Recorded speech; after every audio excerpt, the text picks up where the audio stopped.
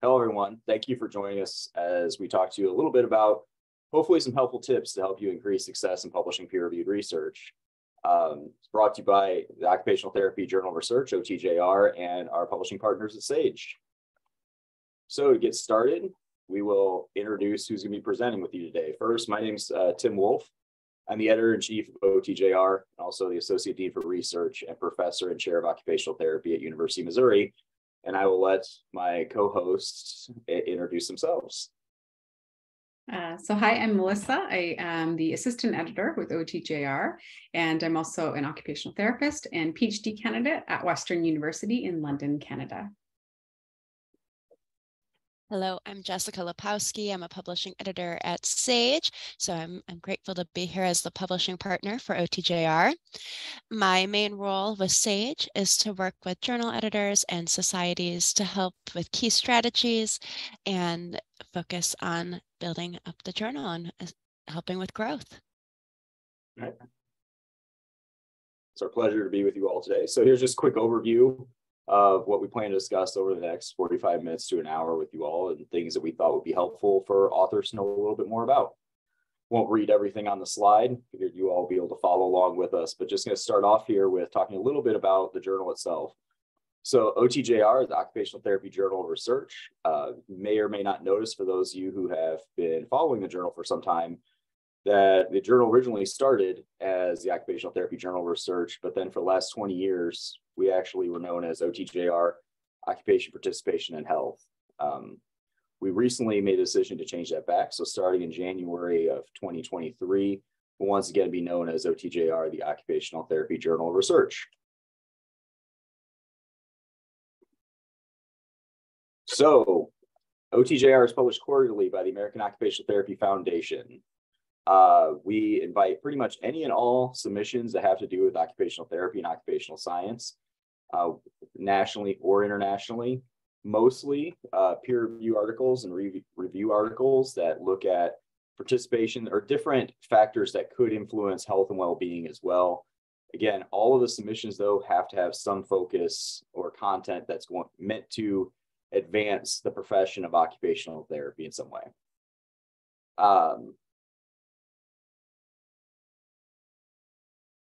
Sorry. There we go. My mouse decided to stick at a very inconvenient time. Some general topics of interest that we're interested in, and in no way is this a comprehensive list. Again, looking at the relationship of occupation, health, well-being, and quality of life.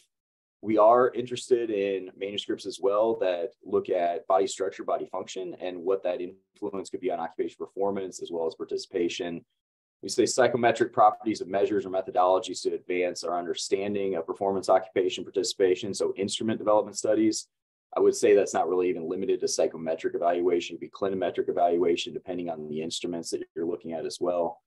Looking at the outcomes or effects of intervention. Again, anything that would be an intervention that would be in the sphere of influence of occupational therapy would be of interest to us.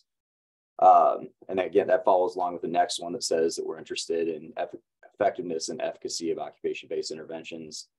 Looking at the role of the environment on occupational performance as well. In terms of methodology, we specifically list that we are interested and we will consider for publication qualitative mixed methods research, quantitative research.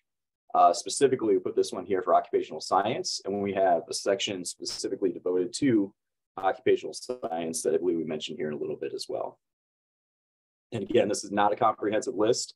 So if whatever research you're working on is in the sphere of influence of occupational therapy, we're happy to consider it, and you're welcome to reach out anytime to discuss it with me or anyone on the publishing team or editorial team to see if you think they think it would be a fit for OTJR. So as the Journal of the American Occupational Therapy Foundation, part of our charge is to make sure that we're in line with what AOTF's priorities are and what their strategic plan is and what their goals are for helping to advance research in the profession. This is the updated list of research priorities. So even if you were familiar with the AOTF research priorities, this one's brand new as of this past month. Some overlap, of course, with some of the research priorities in the past, but this is the most updated list. And so for us as an editorial team, this is what we pay particular interest to when we're trying to say, making sure that we're publishing, manuscripts that are necessary and relevant for the profession of occupational therapy. Again, not a comprehensive list though, so even if you don't see your manuscript fitting in with this, we'll still consider it for publication. This also what we look at sometimes when we are considering special issues for the journal. So if you see something here within a research priority that you believe could be a special issue, we're happy to have that discussion with you as well. These are types of articles we consider. So first, original research. These are full-length research articles. Again, for those of you who have been familiar or following the journal, you might notice that there's a few changes on this slide as well. We increased the word count recently, as we notice that's becoming more of a challenge for our authors to fit within the word count. And so now with original research, we've increased that word count to 5,500 words plus tables. The different types of research here: empirical, translational, basic research studies, quantitative, qualitative, mixed methods, any and all of it will be interest to us and will fit in here. We have the specific occupational science research section. So occupational science work that fits in as well, happy to consider that. And then any systematic and scoping reviews. We also consider book reviews, 1,000-word limit on those. Forum proceedings, 5,500 words, but that's something that you'll want to check in with me first to make sure that there's following the content and kind of what the interest would be in a peer review publication for reporting those forum proceedings. So a specific format with that and what content that would be really tied to the profession, to the foundation that we would want you to follow for it to be considered for publication. And we put this on here and we have it listed as new. I think we can still call it new for at least the time being. It's been within the last year that we've decided to start publishing invited reviews and commentaries. These are invite only from the editor-in-chief. I'm always happy to consider, if you have a proposal, please send it to me to see if there would be of interest to publish within the journal. Again, 5,500 words on this, but it has to be something that talks about state of the science or research needs in an area of practice or something else that's important to the scientific community within occupational therapy as well. So we want it to be tied obviously to practice, but it has to be something to help advance science as well. So having the tie between the two would be wonderful. What we don't publish, so I get to end my section on a low note here. Sorry about this. Protocol only manuscripts. We do obviously see some value in being able to publish a protocol for a clinical trial or some other intervention study. However, that is not something at this time that we consider for publication within the journal.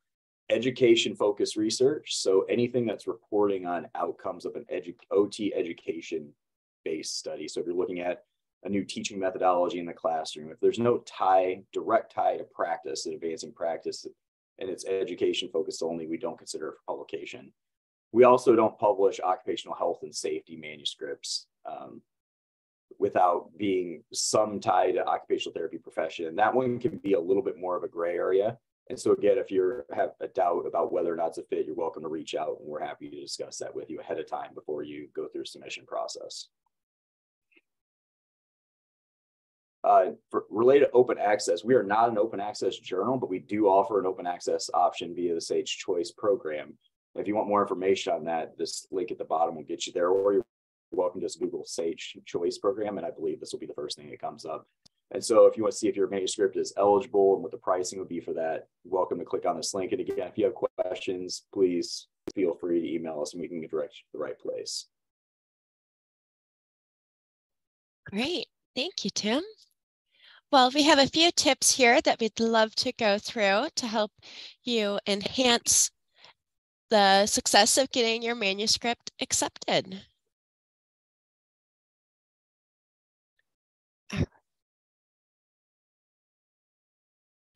So first of all, you'll want to ask yourself a few key questions. Who is going to be interested in the research that you're working on? Millions of journal articles are published a year, and OTJR receives numerous submissions. So what is going to set yourself apart?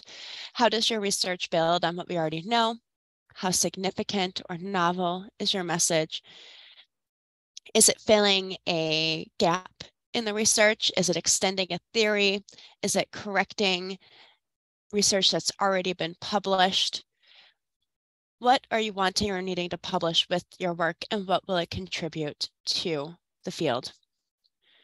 So with thousands of journals out there, there's a few key factors that you'll want to consider when you are looking at a journal to submit. So including OTJR, you'll want to think about the reputation of the journal. Do your peers and colleagues read that journal? Are you familiar with it? Is it something that is backed by a foundation or a society like OTJR? But as we drill down, there's a few other key considerations. You'll want to be looking at what type of paper are you writing? Is it original research? Is it a case report, a systematic review? Journals will only accept article types, just as Tim had covered. Take a look at the aims and scope. Tim also just covered the types of manuscripts that OTJR does and does not publish. And so that might be one of the key reasons for rejection, is that your article may not be within scope. You can take a look at things like acceptance rate. Some journals have a 5% acceptance rate, others have a higher acceptance rate, and that really varies on a variety of different things, including the number of submissions received each year, as well as maybe something was recently published. Maybe it doesn't fit within the aims and scope. Thinking about the type of peer review. Is it single anonymous, double anonymous, or open or transparent peer review? Maybe that will influence where you want to submit. Thinking about the type of indices that the journal is indexed in. So one of the things that can tie back into reputation is the journal indexed in Medline or PubMed Central? If it's an open access journal, is it indexed in the directory of open access journals or the DOAJ? So looking for different indices that it might be tied to. If it's in education, it might be an ERIC. Last but not least, you might have funder requirements or institutional requirements to where you submit. So thinking about, are you required to submit open access?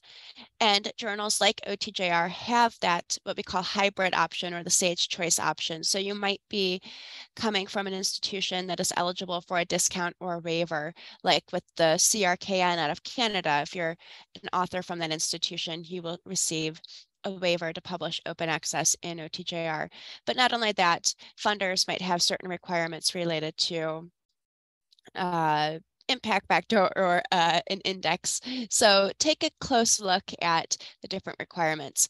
But the most important thing is to focus on the readership. Who is reading the journal? You want to make sure if no one is reading your article, if no one's reading your research, what is the point? So think about the readership of the journal and who it's reaching.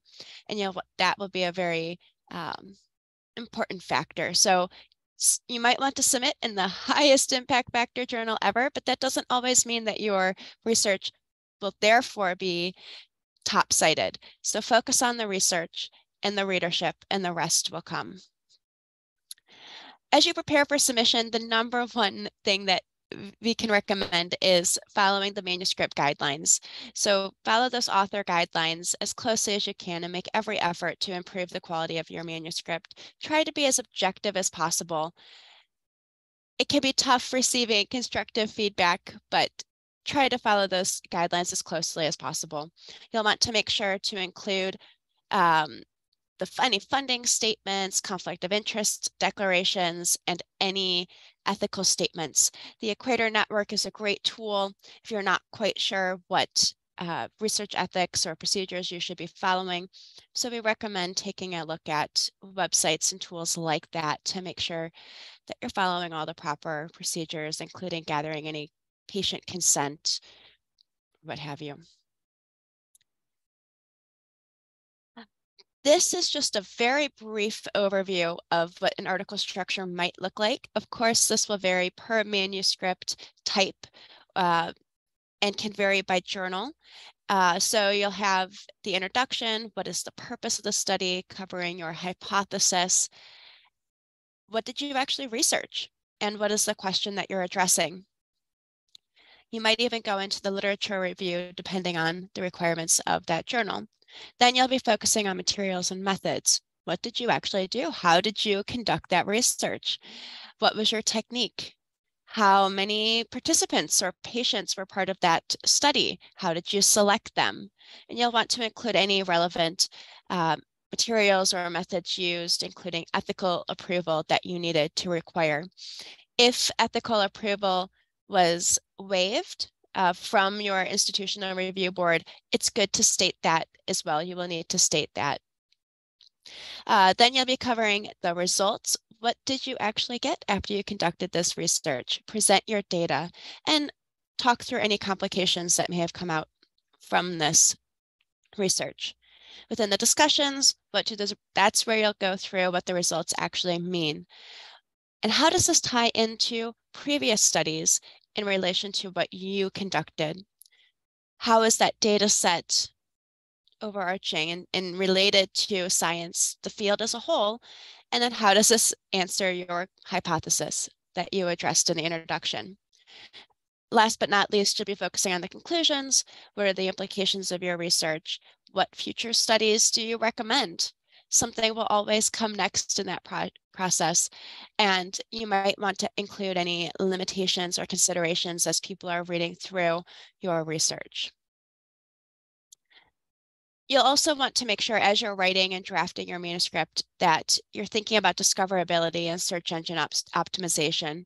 So if no one is finding your article and no one's reading it, no one's citing it, and it's not furthering science. So you'll want to focus on other things like having a well-written title, having a well-written abstract, and thinking about what would your readers search for when trying to find your research.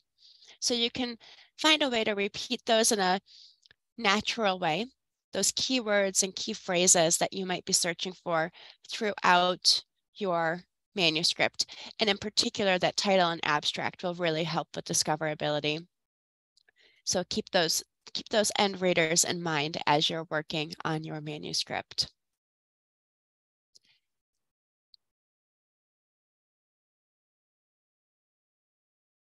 A second here. Thank you, Jessica. I'm going to switch this over here to Melissa, if I could. 1 second. Absolutely. So we will be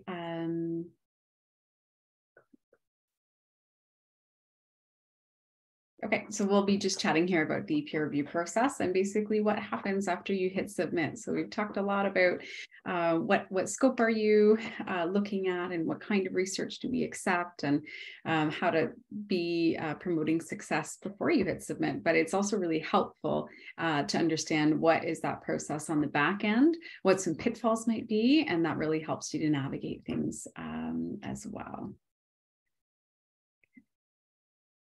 All right, so the first thing that we're going to be looking at here is the submission checklist. So you'll find this is often titled as the author's guidelines, and they would be available for any journal that you're going to submit to, and they are on the OTJR website, as well as if you're in Scholar One preparing your submission there, you'd be able to download it from that site as well. Okay, so do consider the submission checklist, these author's guidelines, these are your best friend to having a smooth process throughout the peer review process that you're going to be entering into.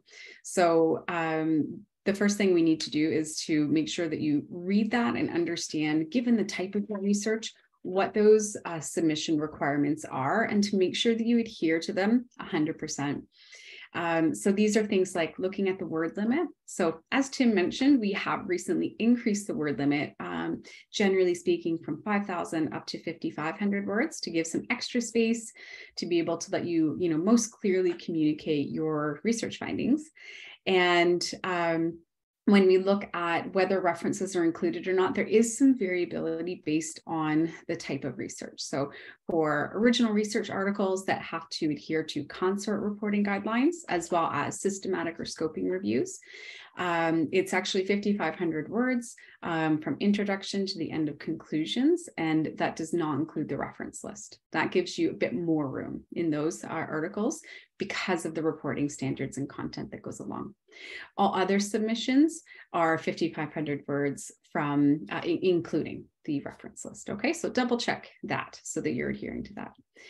And looking at just the reference style and guidance. So we do use APA, whatever the most recent version is. So currently that's 7, and making sure that you're following through with the cover letter and the figures and tables again to that APA standard there.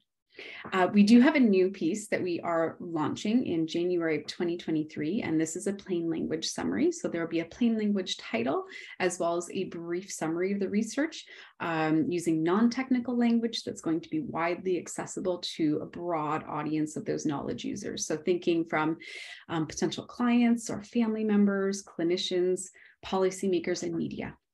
And so really bringing them into the fold as well to be able to get your research out better.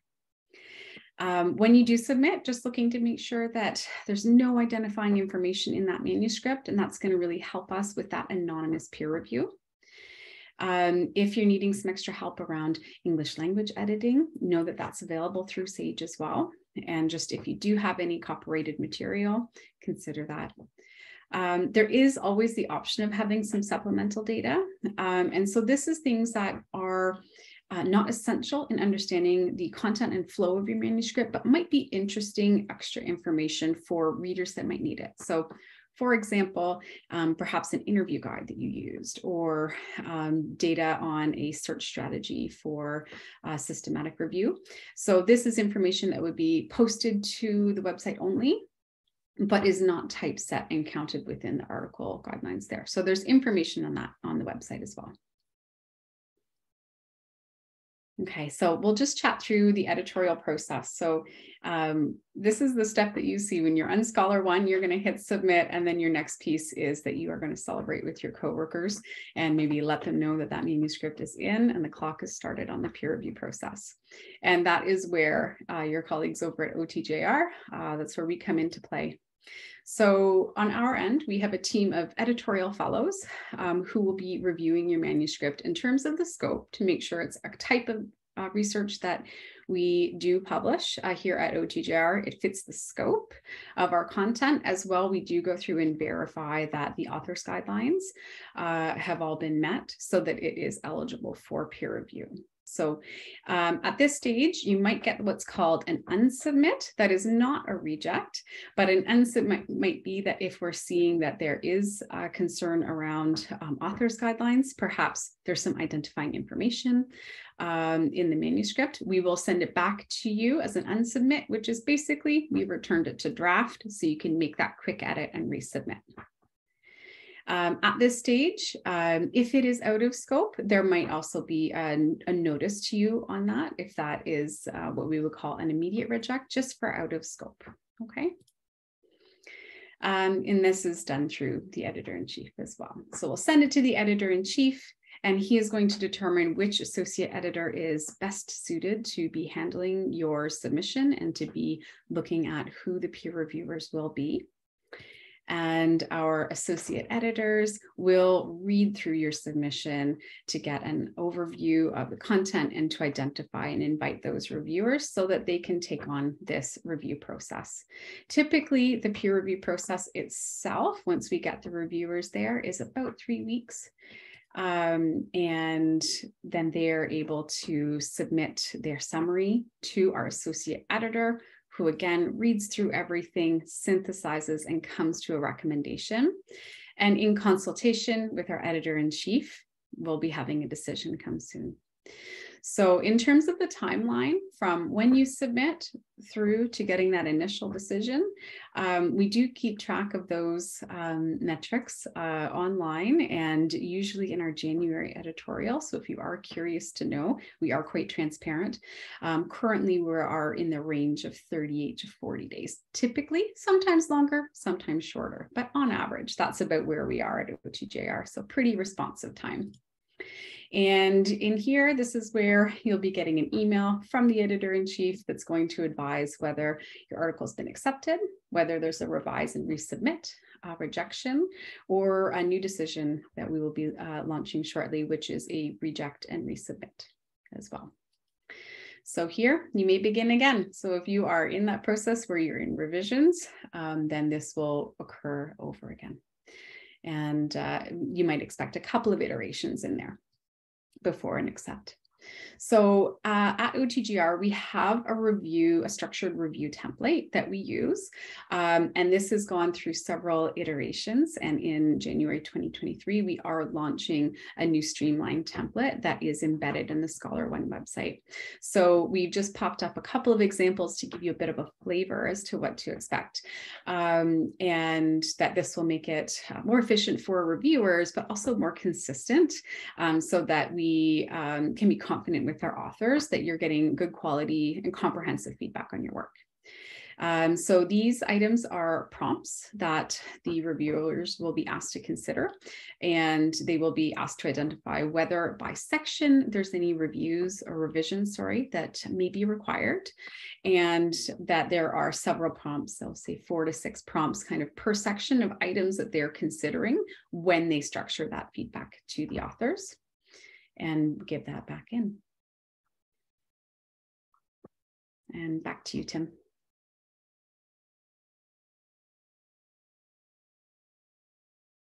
Thank you, Melissa. All right, I'm going to talk a little bit about section research done well, the art of a good manuscript, and just some things to consider as you're pulling the manuscript together before you submit it to OTJR. So first impressions, the things that, at first glance, what our reviewers will look at, what our, ultimately, if it's published, what the readers will look at is writing style, right? Some things to consider in there. First of all, a match with the writing style, and then also the methodology and content for what you are reporting on, and the two go together. I think of this, kind of all 4 of these as together are working together in general. It's just saying that the language is clear, the language is consistent, and that it's able to be read easily. It has some flow and cohesiveness to it, so that the different sections of the manuscript kind of go together as you're reading through. And then the main, or I should say the main one, sorry, still bubbling through this a little bit, is that there's bias-free and inclusive language. And it's important. That's something that our reviewers are supposed to look for as well. It's something that the editorial team will look for as well. And certainly feedback that we'll send back to the authors on revision if it's something that we notice is missing or within the manuscript as well.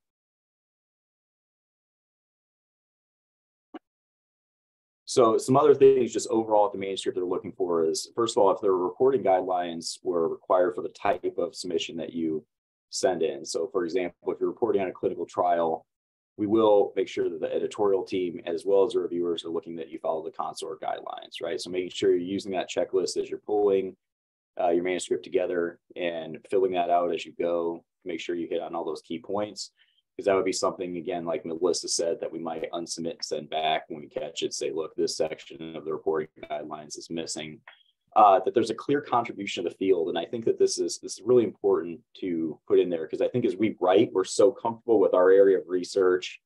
And for us, most of the time, like, we fully comprehend like the bigger picture of how this fits into advancing the science within occupational therapy. However, that doesn't always come through in what we write or how we write. So we want to make sure that that contribution to the field is clear. How is this advancing the science within this area? What was the previous research that led to this point? What's going to come next in terms of how we're going to see this progress along? The appropriateness of the literature review and the references. So making sure, like, especially in the introduction, that you've well justified the study, right? And that you review the literature that was relevant, appropriate, and comprehensive enough to show that this really is a clear understanding of kind of where we were headed into your study, okay? And making sure that we're referencing not only the work within OT, but if this is a multidisciplinary field, which OT we tend to be, that we're looking outside of OT to find who else is working in this space and kind of what we know from these other fields that's contributing to this as well. And then the final one with this is just making sure you have a descriptive figure legend. So figures are a wonderful tool to help us better convey some information in a concise way, right, within the manuscript. So not duplicative of what we have in the text, but as another way to kind of highlight something, but making sure that we have a good legend so people can follow that figure and understand what you're trying to show with that.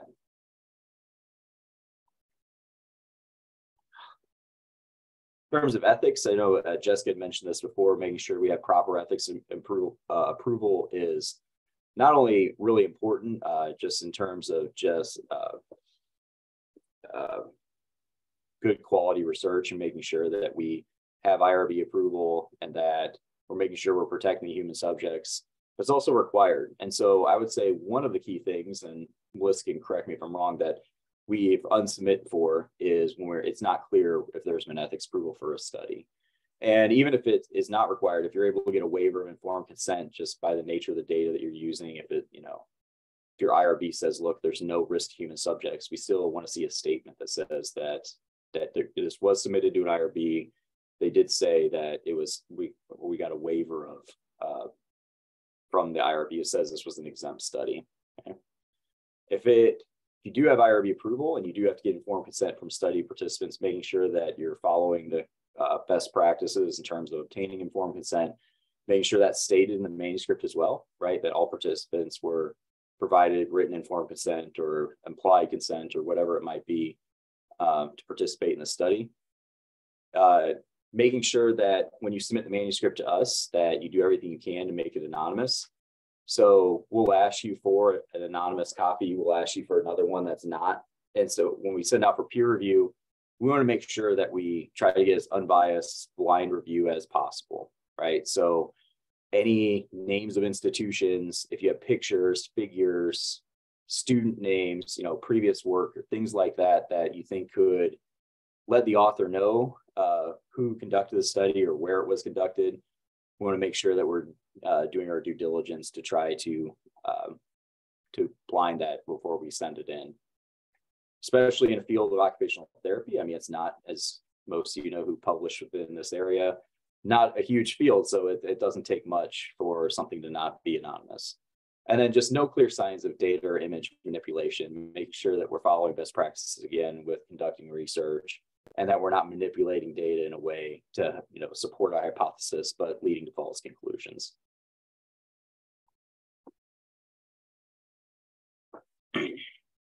Things we look for in methods and analysis, looking for flaws in study design. And I know it's a really harsh term. We always talk about flaws and fatal flaws, but just looking to make sure that the study design, the methodology match with what the aims were and the objectives of the study, right? And then also how that kind of flows into the discussion and interpretation of the study as well. So, if you're doing an early phase, maybe even an observational study, but then in a discussion talking about evidence for the profession and supporting her role, right? It may not necessarily be a match. But then also, again, in terms of flaws, just saying, oh, I wanted to measure X outcome, but then you didn't have an X outcome measure, right? Something like along those lines are key things that we look for and our reviewers look for. Reproducibility is incredibly important, especially in any type of intervention study that we review. This is becoming increasingly important. There's much more federal regulation that's trying to focus on this as well. It's part of the reason why we have to register clinical trials. But when you're reporting in a manuscript, and again, I keep reverting to clinical trials because that's the work I do, but this applies, of course, to any methodology, that you are reporting the methodology in a way that study could be reproduced in the future, right?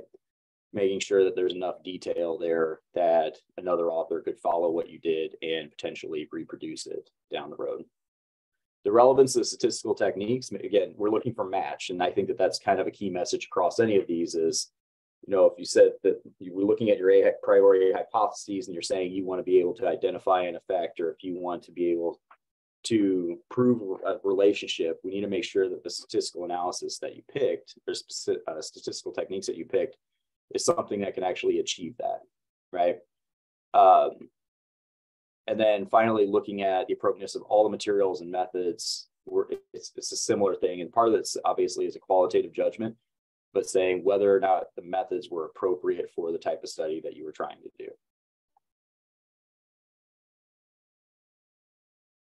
And then with results discussion and conclusions, are the results presented in a way that best emphasizes the findings? Again, clarity and consistency with the rest of the methodology and manuscript is what we're looking for with this. Also, when you write like the analysis for what you're trying to prove or what you're trying to show, what you're trying to identify, making sure that the results follow through on what your analysis plan is, right? And that you say, look, this is how we're going to do this. This is the techniques we're going to use. And then the results that follow is the report of exactly that. Are all the sections free of unsupported generalizations or assumptions? Yeah, we have some, I always like academic liberty with discussion to kind of talk about what our data mean or what the study means in a general context within the profession, but making sure that we're keeping that in line with what we can actually draw from those data, right? So I kind of gave an example before of, early phase work, we're looking at proof of concept, but then talking about it as being evidence to support an area of practice. At that point, it's not really evidence to support practice, right? It's more evidence of proof of concept. We haven't established the effect. We haven't evaluated that effect yet.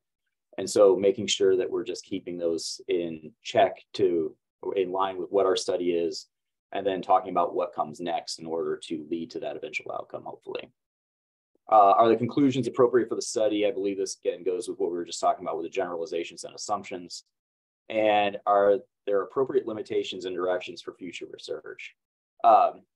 There's no study that does not have limitations, right? And as I always tell people I work with, like, we as investigators should be our own worst critic. And when we're looking at our research, we know what those limitations are, and we certainly just need to acknowledge them.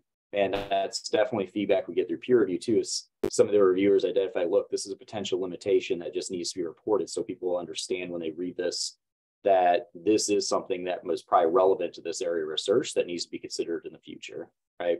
That's usually why we talk about limitations and directions for future research together, as we identify a limitation, say this is something that's critical that we need to consider as we continue to advance this area of science. Some additional resources for you at Sage Campus. And again, here's a website for that, but you can also Google Sage Campus. Some tools, skills, things that might help you as you're pulling together a manuscript or learning about different sections of manuscripts, and any tips that you want.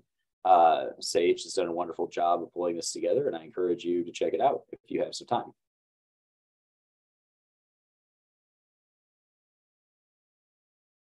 All right, with that, I believe I am passing it back to Melissa, right? Yes. Yeah. There we go. Yeah. So yeah, well, we're just chatting a little bit about once we've got those reviews back and we've got perhaps some revisions to work on, how are we going to effectively respond to these? And here we go. And so just to handle the elephant in the room first and start off with the negative topic, how are we handling a rejection potentially? So as Jessica mentioned, the acceptance rates at various journals vary quite substantially, and for a number of reasons that are all good reasons in terms of the number of submissions and scope and all that good stuff as well.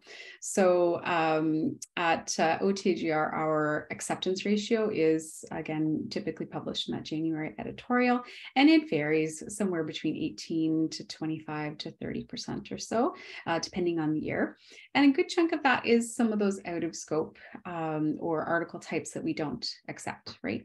So in terms of trying to be strategic and reduce the number of rejections, just verifying that that scope right off the bat, right? And that, as Tim mentioned, in terms of all of the art of the good manuscript, are you following those reporting standards? Do you know that everything's matching, right? In terms of the question to the methods to the results and implications, and tying those in well. But anyhow, we've all been in the position where we have a manuscript rejected, and we're just needing to reflect there in terms of criticisms are there to help to enhance your paper. And to take some time with it, maybe have a tea, and to just have that, understand the comments and read those letters carefully, and to think about why perhaps that manuscript was rejected. So was it scope concern? Was it in terms of needing to enhance clarity around your aims and methods and so forth? And might it be eligible for resubmit, even though it was rejected? So journals do vary in terms of if it was rejected, are you eligible to resubmit to the same journal or not? At OTJR, we are implementing a new decision that will be termed a reject and resubmit. And so this might be something that if there was more concerns around like the conceptual framing or the clarity of the research question and continuity, that perhaps the extent of revisions required and the refocusing in terms of those aims might render it into essentially a new manuscript, that this is when we might use the reject and resubmit as an option. It doesn't, a reject decision does not always mean that the research is of, poor quality, or it's not going to be beneficial in the field, or could make some great contribution. That's not true. It definitely could. It might just be, is this the right home? And is it as clear and well reported as it could be to help you have that successful accept, okay? So definitely you might be reworking that paper to address those reviewer concerns. It may be with the same journal, it may be with a new journal. All right, it's all about finding that fit that's going to best allow you to communicate your research findings. When we have revisions, again, go through, you'll have comments from the editor and associate editor, who are on our editorial board. And then each reviewer will be providing their own set of comments following our streamline review. So you'll get comments on the abstract, the introduction, the methods, and the results to help you really sort through where folks are at. When you are getting those revisions, there's typically a time frame associated, somewhere between 2 and 4 weeks typically. And you can look at those timelines and consider that when you're responding to the reviews, just making sure that you're demonstrating clarity, that you have received those comments and how you've addressed it. So often authors are submitting perhaps a table or so to say reviewer comment and our response. And when you are making edits in the manuscript or in the tables or figures or so forth, just highlighting in there as well, so that when the reviewer is going back to check in terms of the clarity and to make sure those comments are addressed, that it's really easy for them to skim through it. That's going to help you get through this peer review process more quickly as well. So it takes a little bit of time, but the clarity is really, really helpful on the editorial side to help you be successful. If the changes aren't clear to our editorial fellows that each of the comments has been addressed, that will be a thing that would have us have an unsubmit at this stage to send it back to you, to return it to draft, so that we do clearly see that. Okay. There are times when you might not be able to meet all of the criticisms of the paper or the feedback. So if perhaps the reviewer's suggestion is not feasible or perhaps incorrect or something, you can explain why politely and challenge that assumption as well. Okay. And just know that this process might take a few iterations in there, and that when you do resubmit, the author's guidelines still apply. So we absolutely understand the challenge in terms of perhaps integrating more detail or more clarity, but within the word limit, right? So, but the word limits still do apply on the resubmit. And I believe, Jessica, you are going to be taking on next here. Yeah. Thank you. So if after all of this time you have gone through numerous revisions and your article has finally been accepted, a big congratulations. And so after you celebrate, what's next? So once you have signed all the contributor forms,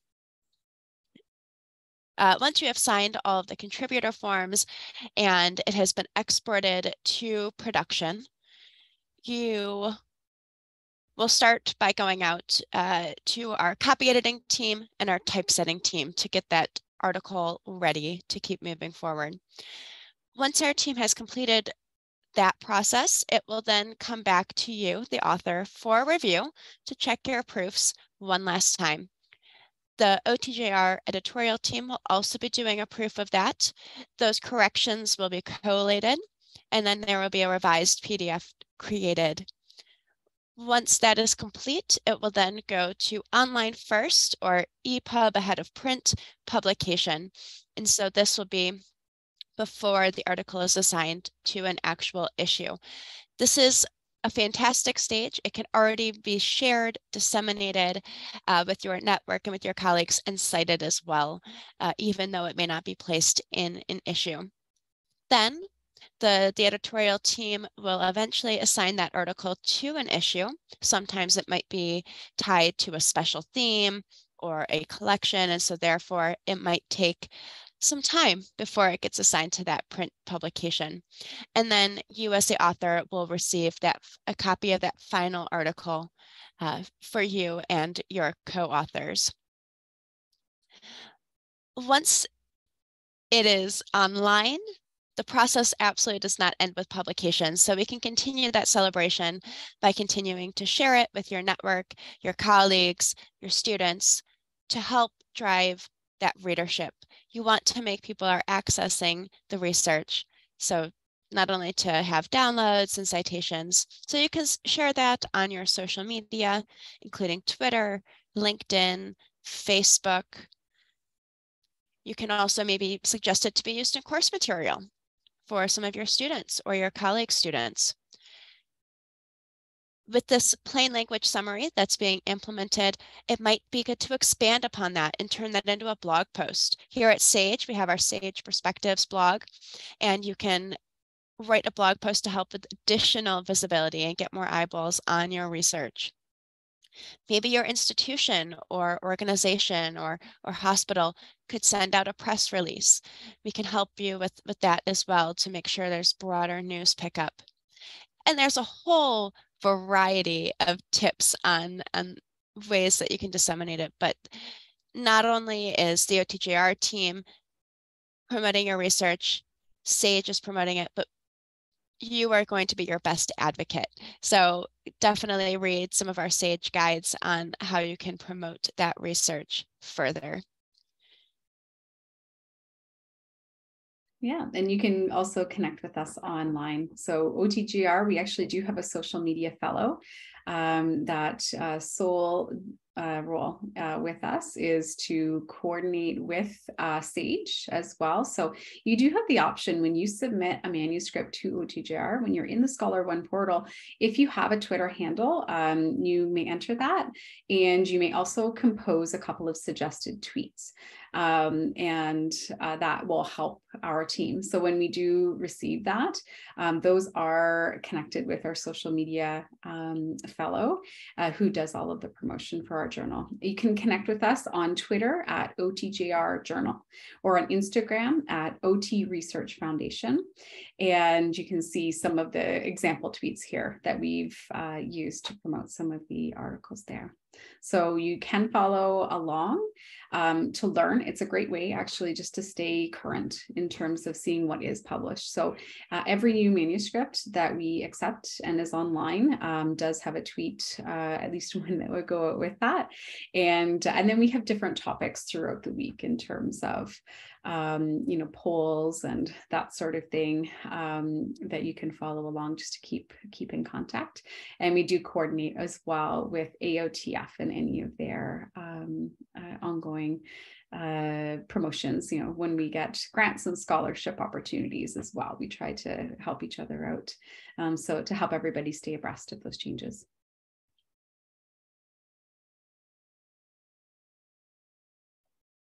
So with that, I just want to close by saying that the three of us are always open to have a conversation about anything you're interested in publishing and research with OTJR, the journal. Again, I think we've, throughout this presentation, I think we've alluded to that several times. Said, hey, feel free to contact us. Feel free to look us up. And here's contact information for all of us as well. If you have any questions, three of us talk pretty consistently too. So if you don't have to worry about who to contact for what, just contact one of us and we'll get you to the right place. But we're always happy to talk about this, always happy to talk about the journal, always happy to talk about research as well. So please feel free to reach out anytime if you have questions about this. And with that, we'll sign off here. We appreciate your time, appreciate you watching this, and looking forward to seeing your submissions come into OTJR in the future. Thank you all.